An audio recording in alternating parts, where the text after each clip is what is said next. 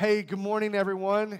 It is so good to be with you. This is so cool that we have the resources, that we have the tools, that even when we're not together in person, we get to be with each other on Facebook Live.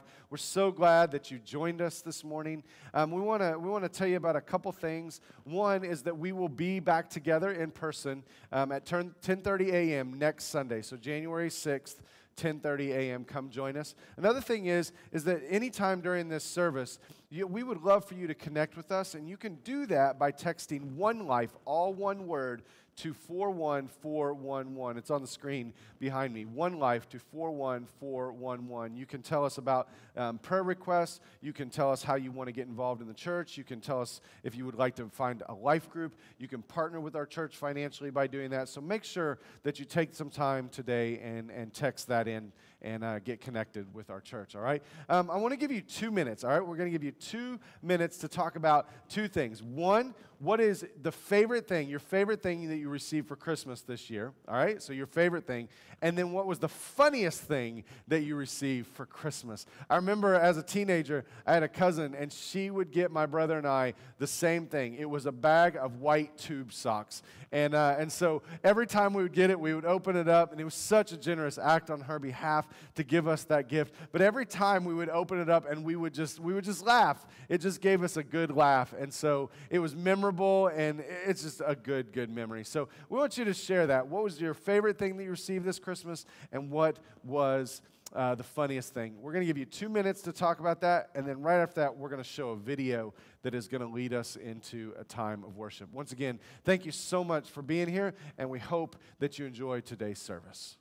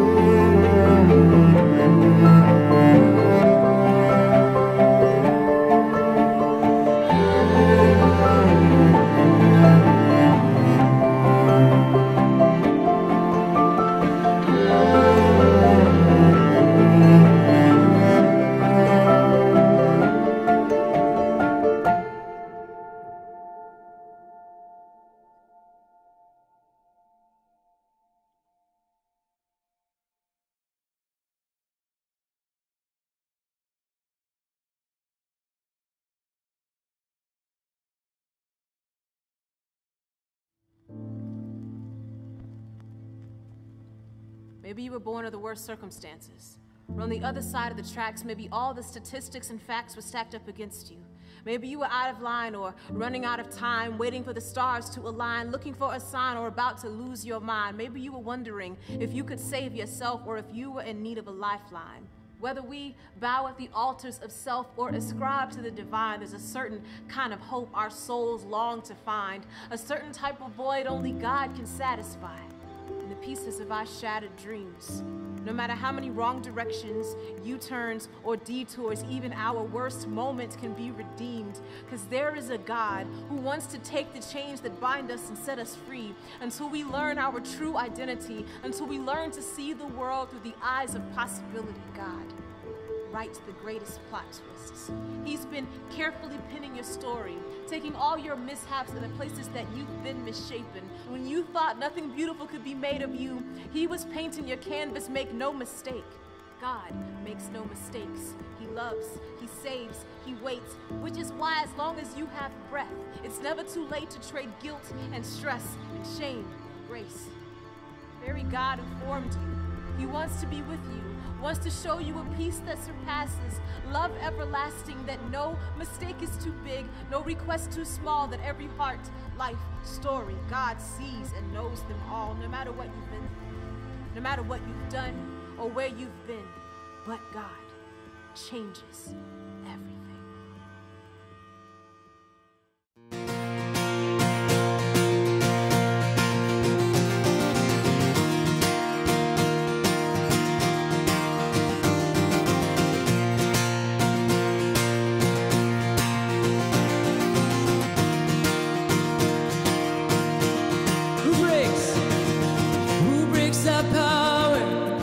Sin and darkness, whose love is mighty and so much stronger, the King of glory, the King above all kings.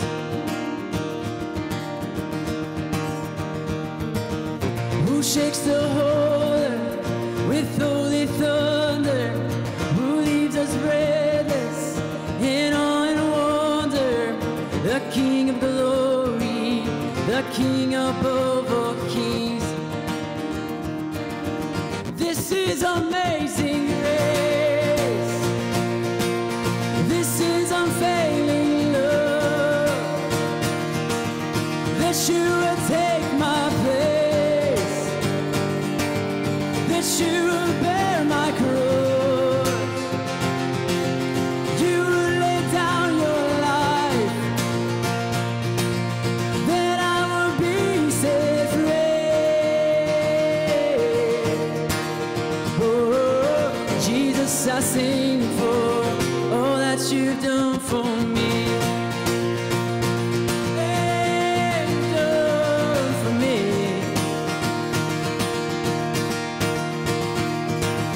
Who brings our chaos back into order? Who makes the orphan a son and daughter? The King of glory, the King of glory, who rules the nations with truth and justice, shine like the sun in all of his brilliance. The King of glory, the King above all kings. This is amazing grace. This is unfailing love. That you would take my place. That you would bear my cross. You would lay down your life, and I will be set free. Oh, Jesus, I sing for all that you've done for me. Worthy is the Lamb who was slain. Worthy is the King who conquered the grave. Worthy is the Lamb who was slain. Worthy is the King who conquered the grave. Worthy is the Lamb who was slain. Worthy is the King who conquered the grave. Worthy is the Lamb who was slain. Worthy, worthy, worthy. Oh, this is amazing grace. This is unfailing love. That you would take my place. That you would bear my cross. You would lay down your life, and I will be set free. Oh, Jesus, I sing for all that you've done for me. All that you've done for me.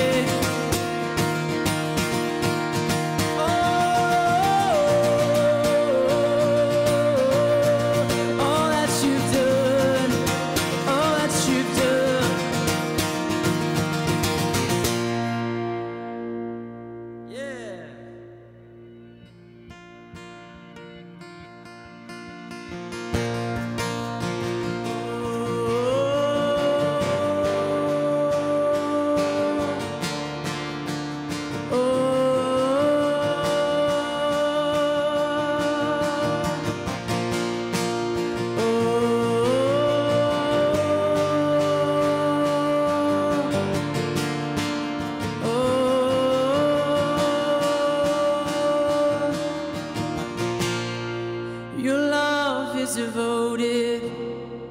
like a ring of solid gold, like a vow that is tested, like a covenant of old.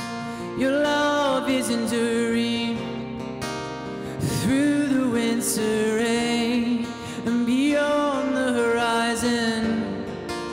Merciful today, faithful you have been, faithful you will be.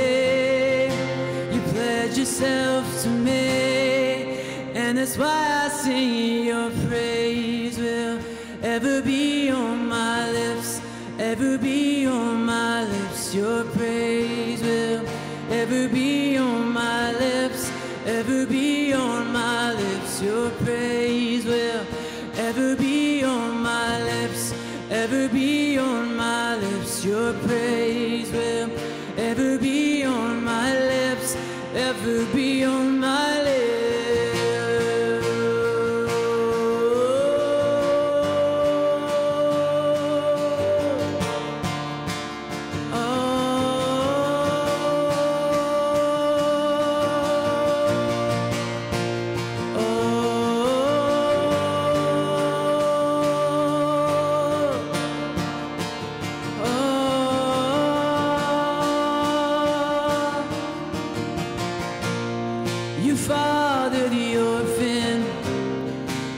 Kindness makes us whole, and you shoulder weakness, strength becomes our own.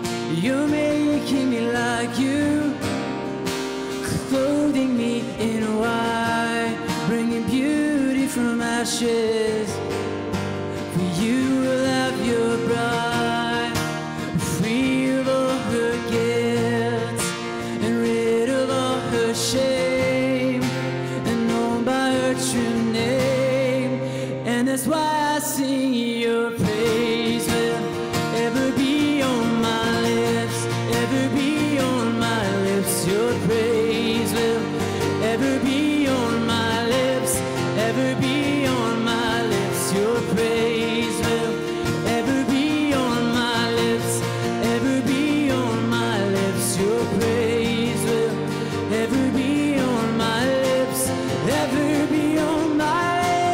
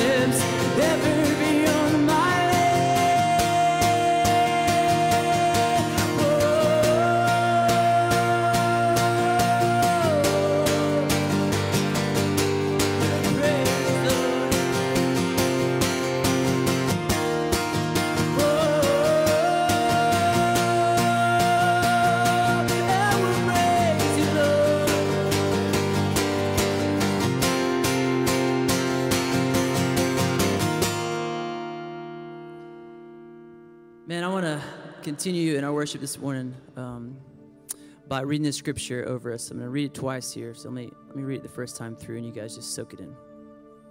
All honor to God, the God and Father of our Lord Jesus Christ. For it is his boundless mercy that has given us the privilege of being born again, so that we are now members of God's own family. Now we live in the hope of eternal life because Christ rose again from the dead. And God has reserved for his children the priceless gift of eternal life. It is kept in heaven for you, pure and undefiled, beyond the reach of change and decay. And God, in his mighty power, will make sure that you get there safely to receive it because you are trusting him. Now I'm going to read it one more time, like I said, but this time I want, as I read through, for you to pick out a word or phrase that stands out to you. And I want you to share that with the person that you're next to or your family if you're with them. And if you're not, then I'd love for you to comment on the Facebook thread, and maybe a bunch of us will be able to hear the good news that you're hearing this morning. So here we go from the top, 1 Peter. All honor to God, the God and the Father of our Lord Jesus Christ. For it is his boundless mercy that has given us the privilege of being born again, so that we are now members of God's own family. Now we live in the hope of eternal life because Christ rose again from the dead. And God has reserved for his children the priceless gift of eternal life. It is kept in heaven for you, pure and undefiled, beyond the reach of change and decay. And God, in his mighty power, will make sure that you get there safely to receive it because you are trusting him. I'm just going to give you a couple minutes there.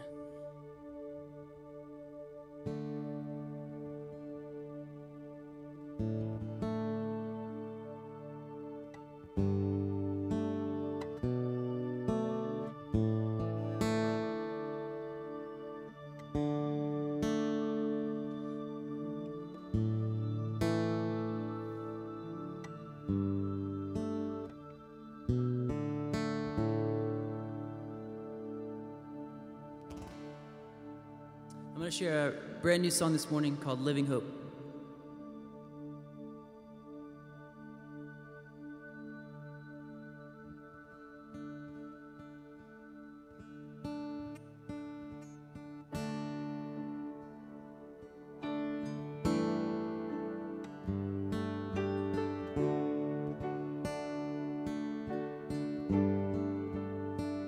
How great the chasm that lay between us, how high the mountain I could not climb.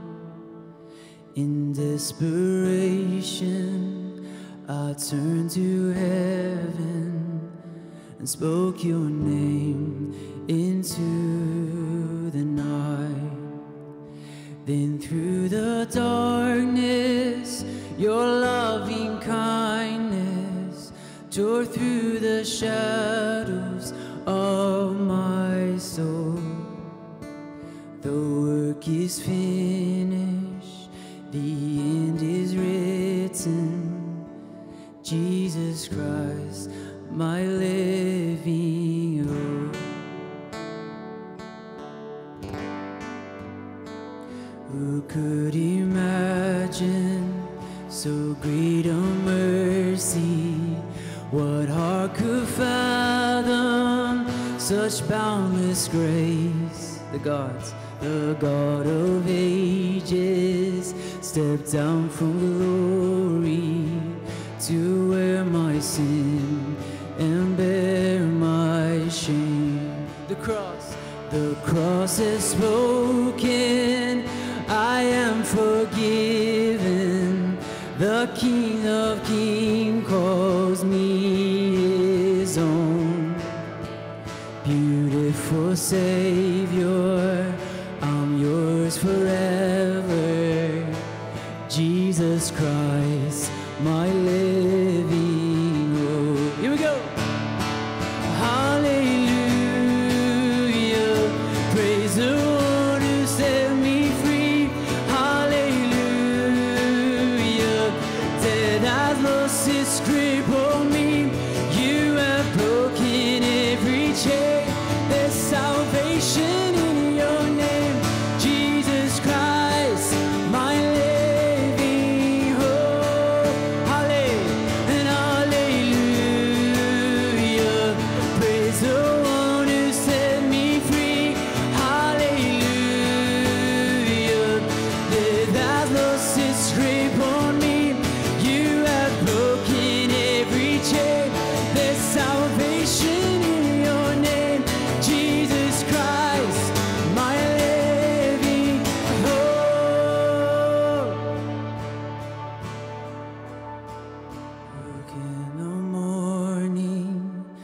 that sealed the promise. Your very body began to breathe. Out of the silence, a roaring lion declared the grave's no claim on me. Then came the morning that sealed the promise. Your very body began to breathe. Out of the silence, the roaring lion declared the grave has no claim on me. Jesus, yours is the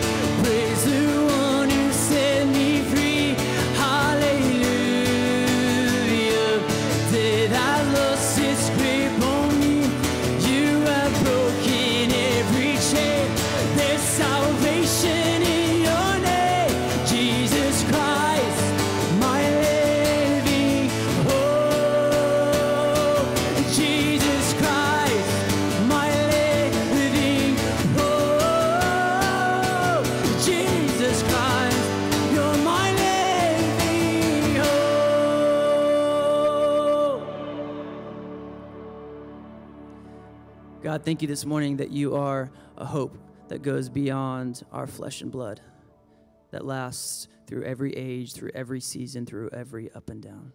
Thank you for being here with us this morning. In Jesus' name I pray. Amen.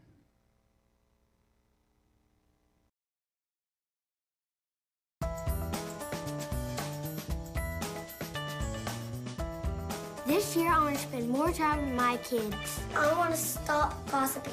Did you see what she was wearing? I know. This year, I'm going to join the Vikings game. This year, I'm going to control my shopping. I'm going to stop spending $6 on a cup of coffee. I'm going to control my anger. What are you doing? Can't you see her try to work here? I want to find that special girl. How you doing? Huh. Pick it up! This year, I'm going to call my parents more. This year, I want to get rid of this pot belly. I want to care more about the environment. I want to be a better handyman. This year, I'm going to be my own boss. I'm going to tithe 10% of my gross pay. This year, I will pay off all my debts. I'm going to go back to school and get my master's. I want to complete a marathon. I want to quit smoking. This year, I'll control my road rage. I want to have a daily quiet time. Okay, maybe a monthly quiet time.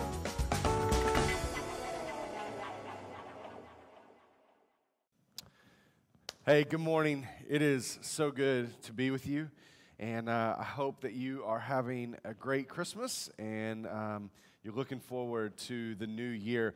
This morning, we're going to jump in to a text in Mark chapter 10. So the Gospel of Mark chapter 10. So go ahead and pull out your phone, pull out your Bible, and go to Mark chapter 10. And we're going to start in verse 46. So go ahead and do that. We're going to be using the New Living Translation. If you have your phone, I would encourage you to download the Bible app. It's a great resource, great tool, and you can change between translations. So go ahead, go to Mark chapter 10, verse 46, and we'll dive in, okay? Here we go. It says this: Then they reached Jericho, and as Jesus and his disciples left town, a large crowd followed him. And there was a blind beggar whose name was Bartimaeus, and he was sitting beside the road. When Bartimaeus heard that Jesus of Nazareth was nearby, he began to shout, "Jesus, Son of David, have mercy on me." And all the people around Bartimaeus said, "Be quiet, be quiet. But he only shouted louder. I love that. I love it. He was desperate. He wanted to get Jesus' attention. So he said, Son of David, have mercy on me. When Jesus heard him, he stopped and he said, tell him to come here. Let's just stop there for just a second. I want to point something out. Jesus hears you. When Jesus heard him, Jesus hears your prayers. Jesus hears your pain. Jesus hears when you are rejoicing, when you are celebrating. Jesus hears you. There's another time whenever Jesus heals a blind man in the Gospel of John, and it says that when Jesus saw him. So Jesus hears us and Jesus sees us. We just need to remember that this morning.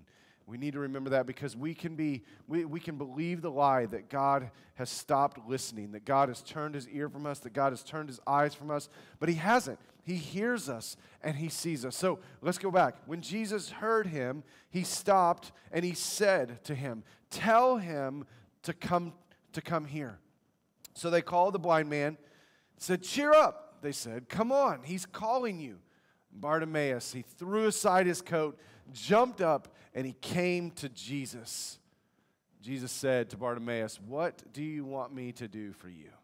The blind man said, my rabbi, I want to see. And Jesus said to him, go, for your faith has healed you. Instantly the man could see, and he followed Jesus down the road. I want to work our way through the story. There's so much going on, and I want to try to touch on as much as we can. But my first question for you this morning is, how's your sight? How's your sight? When's the last time you went to the eye doctor? How far down, that chart that's on the wall, how far down did you get? Maybe you could talk about it in your living room. Maybe you have some bragging rights that you could read the very bottom line. I remember back in 4th or 5th grade, whenever we realized that things were a little blurry for me, and my mom, she took me to the eye doctor, and they put me on that machine, and they put me behind it, and they asked me to start reading the letters. And I remember whenever they put that first pair of glasses on my face, and everything became clear. And I had these moments where I would sit in class and I would take my glasses and I would pull them down on my nose and things would get blurry and things would hurt my head and hurt my eyes. And then I'd put my glasses back on and I could see clearly again. I remember thinking, that was normal, but this is actually normal. Like, I was once blind. I mean, not literally blind, but I was once blind, but now I can see. One of my favorite hymns of all time, one of the first songs that I ever taught my kids was Amazing Grace, how sweet the sound that saved a wretch like me. I once was lost, but now I'm found. And then there it is. I was blind, but now I see. I once was blind, but now I can see. For those of us who have surrendered our lives to Jesus Christ, that is our mantra. For those of us who have given our lives to Jesus, that is the sermon that we preach on a daily basis. For those of us who have been baptized into the waters, into uniting ourselves with the death, burial, and resurrection of Jesus, those words are the words that are on repeat. I once was blind, but now I can see. That's our good news. That is the good news of Jesus, that he redeemed us, that he saved us, he delivered us from our spiritual blindness, and he gave us new eyes to see. But here's the reality. So many people in our world are still walking around blind. They are still Bartimaeus. The world is blind. The world is populated by sightless people. I mean, how else are we to explain the hurt and the pain that we see in our world on a daily basis? How else are we supposed to explain the constant threat of war, the severe hunger that so many people in our world experience, or the war that is against unborn children in our nation, or the raising rates of anxiety and depression, the growth of drug addiction and alcohol abuse, the fact that we are still killing one another with weapons, with guns, that we are still cutting one another's legs out from underneath each other. How do we explain so much evil and so much hurt? How do we explain so much brokenness? How do we explain all of this pain that we are experiencing and that we are causing one another? It's because that billions of people in our world still cannot see. That there's a spiritual blindness. There's a spiritual blindness. The devil, Satan, the serpent, the devil has blinded their minds and their hearts. The hearts and the minds of those who do not believe in Jesus. There is an ongoing war. There is a battle going on for our hearts, for our minds. There is an ongoing battle and war going on for our eyes, for our sight. If you go back to the very beginning in the Garden of Eden, the temptation of Eve, of Adam and Eve, was exactly this. The serpent slithered to Eve's feet. And the temptation was, Eve, take your eyes off of all of the good things that God has given you. Take your eyes off of God himself and look at the apple. That was the temptation. Look at the apple. Look at the apple and stop looking at the goodness and the beauty of God. There's an ongoing war for our eyes, for our sight. The devil, Satan, wants us to continue walking around in our blindness, in our spiritual darkness.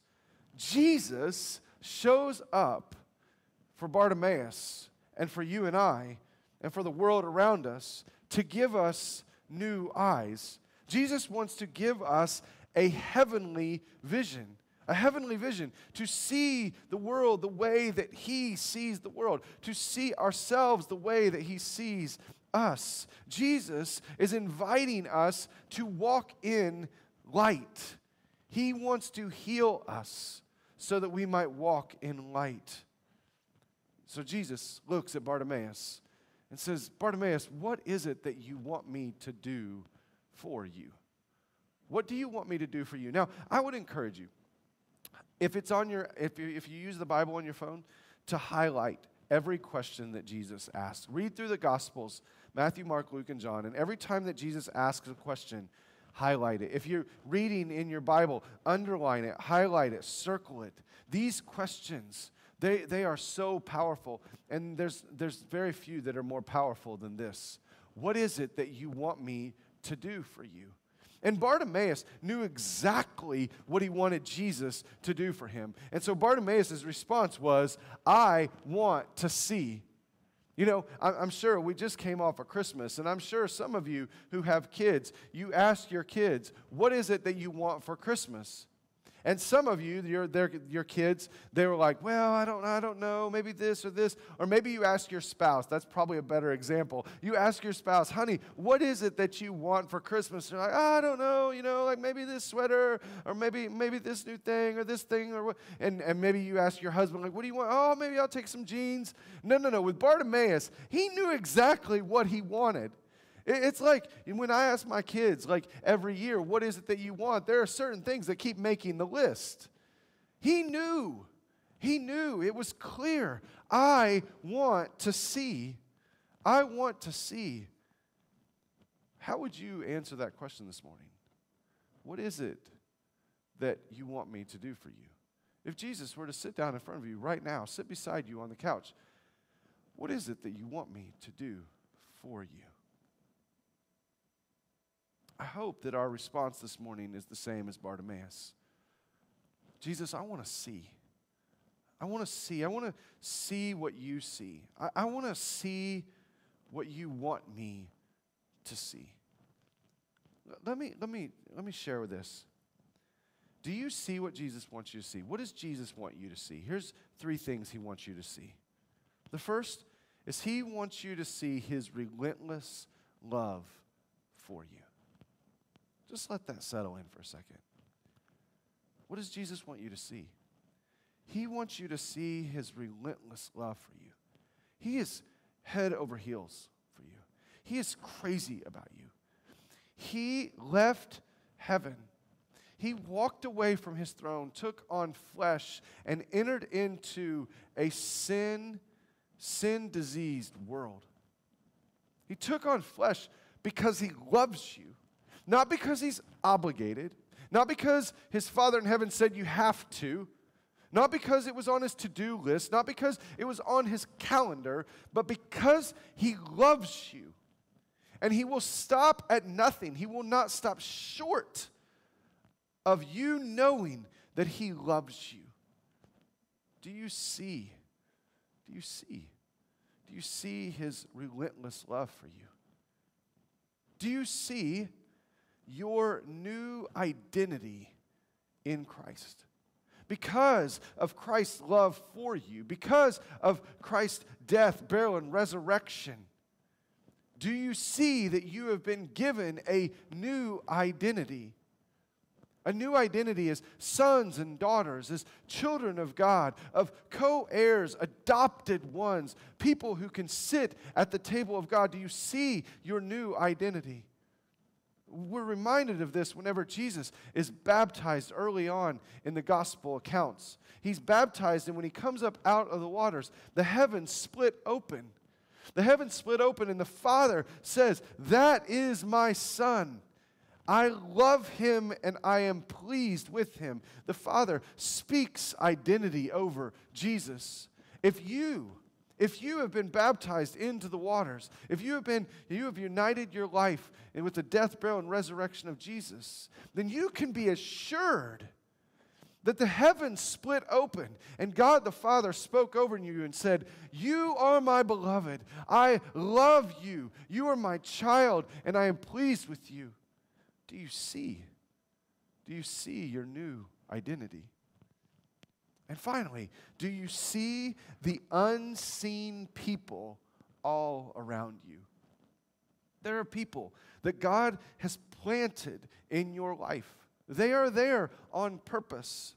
They work in the cubicle next to you. They work in the classroom next to you. They live in the house next to you. They go to the gym and run on the treadmill next to you. And they feel unseen. They feel unheard. They feel unloved. They feel overlooked. They feel unimportant. And they have never known, or maybe they did at one point, but they have forgotten the relentless love that Christ has for them. And God has purposely placed them in your path beside you so that you would unashamedly proclaim the good news, the relentless love of Christ to them. Can you see them? Can you see them? Do you see them as an annoyance?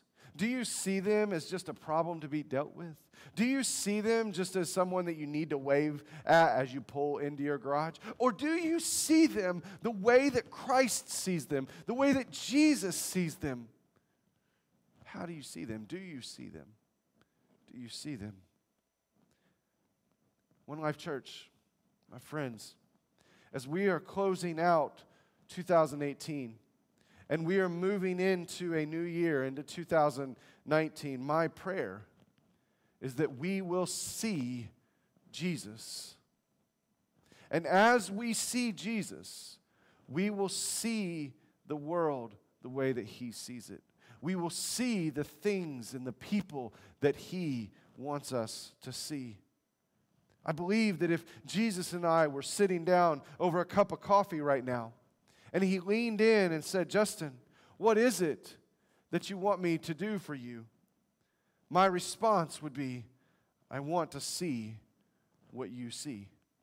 I want to see what you see. I want to see your relentless love for me. I want to see your love for me. I want to see my new identity as the God's beloved Son. And I want to see the unseen people all around me. And I want to be unashamed to share the good news with those who are still blind." That's what I want Jesus to do for me. That's what I want Jesus to do for you this year. That's what I want Jesus to do for us. Now, there's an interesting detail in the story of Bartimaeus. There's an interesting story. When Jesus says, "Bring Bartimaeus to me," and the crowd goes over and says, "Hey, cheer up. He wants to see you." There's an interesting detail. It says that Bartimaeus threw aside his coat. He got up and he ran to Jesus. He threw aside his coat. That is an important detail.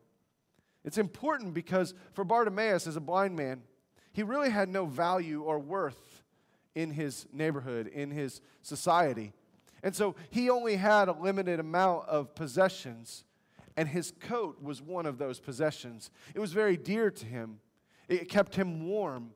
It maybe was a security blanket for him. It was his. There weren't very many things in his life that he could say, "This is mine," but his coat was one of those. And Bartimaeus, whenever he was faced with Jesus, when Jesus invited him to be healed, Bartimaeus threw aside everything that he knew and everything that he had in order to be in the presence, the healing presence of Jesus.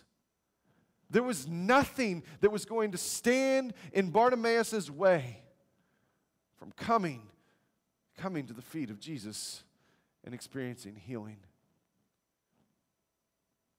My question this morning for us is, will we throw aside our coat? Will we throw aside our coat? What in your life is standing in the way of seeing Jesus? What in your life, what is standing in the way of you seeing Jesus today? You know, I tell my kids all the time, it was passed on to me from my parents. My kids will get in front of the TV, and I tell them all the time, you've probably heard this, you make a better door than a window, right? They stand in my way. If I'm watching a basketball game, watching a football game, and they get in the way in the most important moments, right? It's just how it works. They get in the way of the TV. I'm like, you make a better door than a window. They stand in my way from seeing something that is important to me. A few years ago, I was playing Madden on Xbox with some friends. And we were playing together, and it was an important moment. I was losing, and they kicked the ball off to me. It was the last few seconds. My guy starts running down the field, and a friend of ours walked in front of the TV right at the moment that they were going to tackle my guy, and they couldn't see the TV, and I went blasting by them, scored a touchdown, and won the game. There was something standing in their way. What's standing in your way today? What's standing in your way from you seeing Jesus?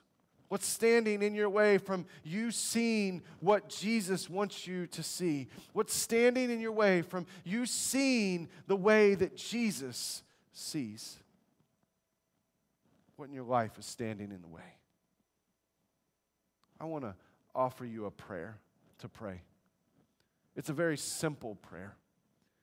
Very simple prayer that I believe will put us in the posture so that Jesus can give us new eyes.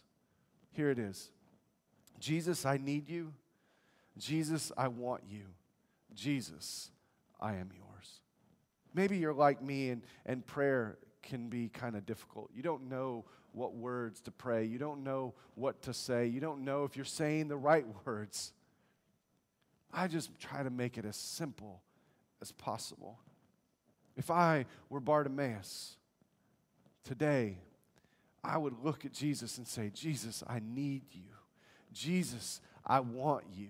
Jesus, I am yours. I can't do this alone. Jesus, I cannot do this on my own. I need you. Jesus, I want you to be the thing that I want more than anything else in the world. I don't want anything else to stand in my way from seeing you and from knowing you. I want you. And Jesus, I belong to no one else. My allegiance belongs to no one else. I am not giving myself to anyone else. I am yours.